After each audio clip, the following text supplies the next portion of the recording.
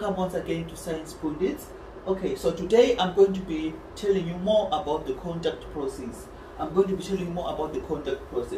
Right, contact process is the manufacturing of a sulfuric acid. Sulfuric acid is an acid, and how do you define an acid? An acid is a proton donor, and an acid has got pH which is less than 7. So sulfuric acid is one of the strongest acids that we have. Okay, without wasting much of your time, let's get down to the business. This question might come maybe carrying like 8 marks, 4 marks, depending on the level that you are studying and on the syllabus that you are studying. But the knowledge is generally the same. Right, it is in stages. Stage number 1 is the production of sulfur dioxide. So the raw material is sulfur. So stage number 1, sulfur is heated in the presence of oxygen to get sulfur dioxide. As simple as that, sulfur plus oxygen to get us sulfur dioxide. So you're supposed to have excess oxygen and then your sulfur, then you get sulfur dioxide. On the stage number 2 is the production of sulfur trioxide. So here you have got sulfur dioxide, you react it with oxygen to get sulfur trioxide. Right, so this process you must have what you call the vanadium pentoxide catalyst.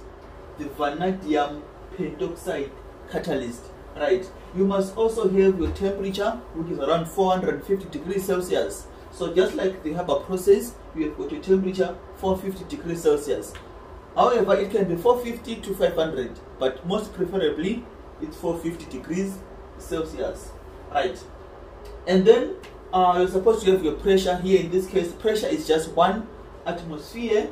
And another thing that you must know how to do is to balance this equation. Right, here we've got our sulfur, and so you're just supposed to put half there. If you put half, now we've got 3 oxygens this side, 3 oxygens, 1 sulfur and 1 sulfur. Then the equation is balanced. So this is stage number 1, production of sulfur dioxide. Stage number 2, production of sulfur trioxide. Right. Long ago, when this process was done, people would just mix sulfur trioxide with water to get sulfuric acid straight. But it was now discovered that sulfur trioxide, when it is mixed with water, it produces poisonous fumes which were leading to death of many workers. Hence, it was now advised that whenever you want to make sulfuric acid, you must make what is called oleum. Right, oleum is a mixture of sulfur trioxide and concentrated sulfuric acid. That is what you call oleum. Right, after making oleum, that which will be sulfur trioxide plus H²So⁴ to give you H²So⁴. Right, that will be your oleum. After having your oleum, now you must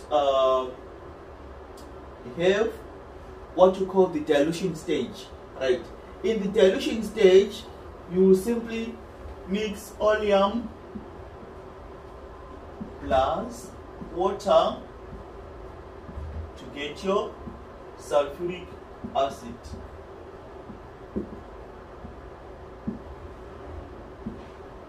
Right, so in stages, the first stage is sulfur plus oxygen to get sulfur dioxide. Secondly is sulfur dioxide plus oxygen to get sulfur trioxide.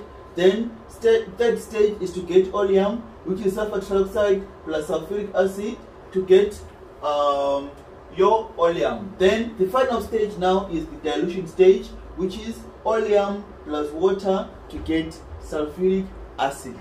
Right, so sulfuric acid is a very important acid. It can be used in many chemical equations, like in organic chemistry. It is used as a condition, it is used as a reagent, it is used in the manufacturing of paint. So it is used in the treating of other metals. If you want to make copper sulfate, you also use this sulfuric acid. So it is a very good acid, and it's a very strong acid. Its pH is around 1 to 2. That means it is a very strong acid. Okay, that's it for today. Please, if you think that you are going to like this, we would like to have you. We would like to teach you more questions.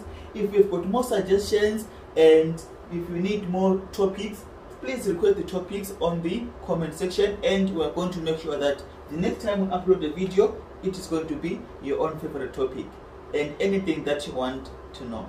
Have a lovely day.